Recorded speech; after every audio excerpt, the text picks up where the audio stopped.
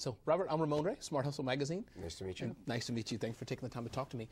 I'd love to know a little bit first and foremost about what Deluxe is doing today, what they're launching today, why you're involved and why it interests you, the small business revolution. Let's talk about that for 30 seconds. I mean, I think, you know, if you watch the show, I'm an operator more than I'm an investor. I love small business. I've started a lot of them.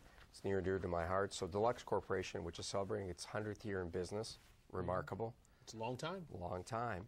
Very successful, and they service a lot of small businesses, and they decided to create a movement, if you will, to highlight some of these businesses, because everything around us is a small business. The local coffee shop, in some cases, the vet clinic. I mean, there's so many small businesses, and they don't get a lot of recognition. So we created a website, smallbusinessrevolution.org. We're going to profile 100 of these businesses, tell their stories through photo essays, documentary style. And then one of them, people can go into these businesses in the communities and nominate them on the website, and one of them gets $25,000. So it's a great... If I give you my name, can you slip my name? No. And I get to judge them instead of being judged, which is great, much easier. Great. Yeah. Second thing I want to talk about, Robert, you know, from millions and millions of people seeing Shark Tank, and you do it so well. I watch your face when you hear the word hustle. When you see someone has come from the ground up, they bootstrap, as it were. Can we just talk about that in the few minutes we have? Why does your face light up when you hear that a lady has sold cans for her venture or done something else?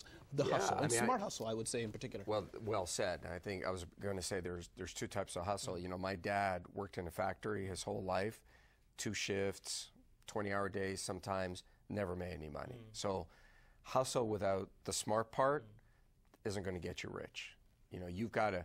If you work hard, it doesn't mean you're going to be rich, but if you don't work hard, for sure you're going to be poor.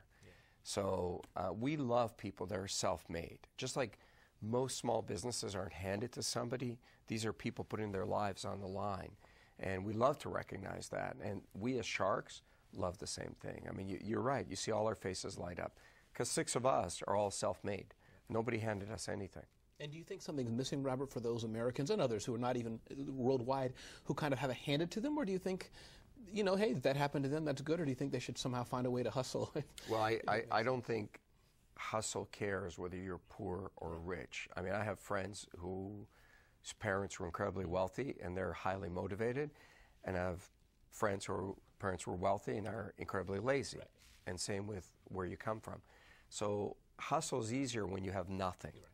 Because it's easier to bounce from that, but you still got to keep going, man. You got to go, and we love that on the show. We love people who have that passion for life, because the world is a ultra competitive place.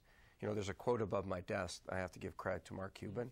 It says, "Every day somebody wakes up with the sole intention of kicking your ass." Absolutely, absolutely. And so you want somebody who has that mentality, who's willing to go out there and work it. Awesome. I have a lot more questions to ask you, but in respect of your time, thank you for talking about Smart Hustle. Appreciate it. Cheers. Nice to meet you, Robert. Can I keep this? You can keep it, absolutely. All right, thank you. All the best.